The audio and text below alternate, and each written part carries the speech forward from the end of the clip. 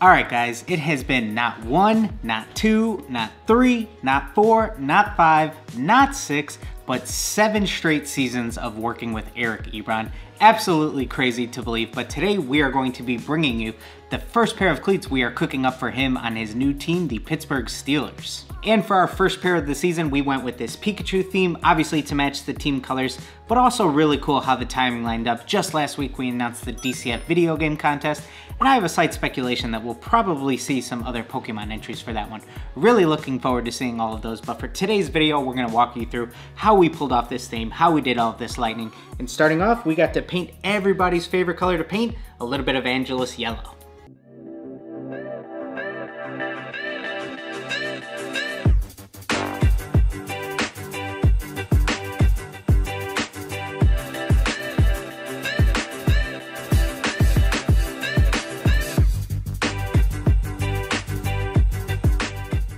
So we already have our cleats completely prepped. If you guys are interested in another detailed cleat prep video, go ahead and hit that like button for us. So anytime you start to think of a Pikachu theme, one of the first things that comes to mind definitely has to be all of that lightning and the electricity flowing directly through them. And although lightning is something that you can absolutely freehand airbrush, I thought for a special pair like this, it would definitely be fitting to cook up a new lightning pattern stencil. With something like this, as always, when I'm going for a textured type look, I wanted to have multiple variations on a couple different lightning bolt patterns, a couple variations on some different lightning streaks, and just to be able to achieve some really cool effects. And I figured if this is something that could help me out on a special project like this, you guys might be interested in it also. So we decided to go ahead and add this into our Etsy shop, so you can go ahead and check that out in the link in the description if you are interested in. Now when I'm actually using the stencil, I like to take advantage of just using some lighter shades of yellow to build up some different textures, and even mix in some different shades of gold with some different lightning streaks on the yellow. After I've built up enough texture on both my yellow and my white portions of the shoe,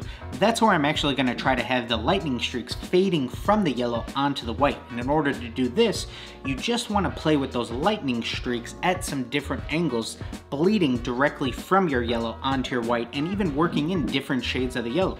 Mix in a little bit of gold, mix in a little bit of white, just have different shades of yellow along with those lightning streaks blending from yellow onto the white portions. After that was complete, I wanted to add a little bit of a white glow back near the front toes of the shoe. So I decided to first lay down just a little bit of white and then use those same lightning streaks and bleed those directly onto all of that yellow. And then just to really help sell that white glow, what I did was mix in just a tad bit of pale blue into my white and then build up some of that lightning texture onto there also. Now that we finally have all of our lightning work done, it's time to move into some of our character work. And of course, you know it's time for some of that Toothpick Gang action. So sit back, relax, and strap it down.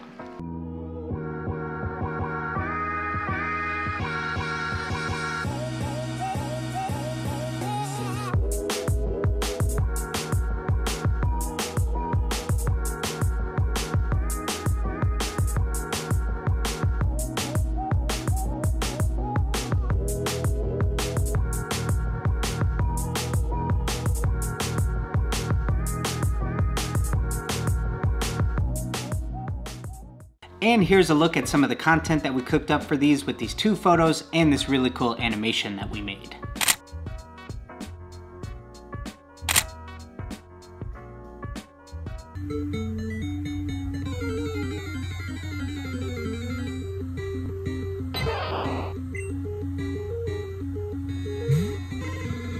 So as I mentioned earlier in the video, hard to believe it's been 7 years working with Eric Ebron, but let this be a lesson that I think it's really important that you should have a pretty similar goal for basically everybody who's one of your clients.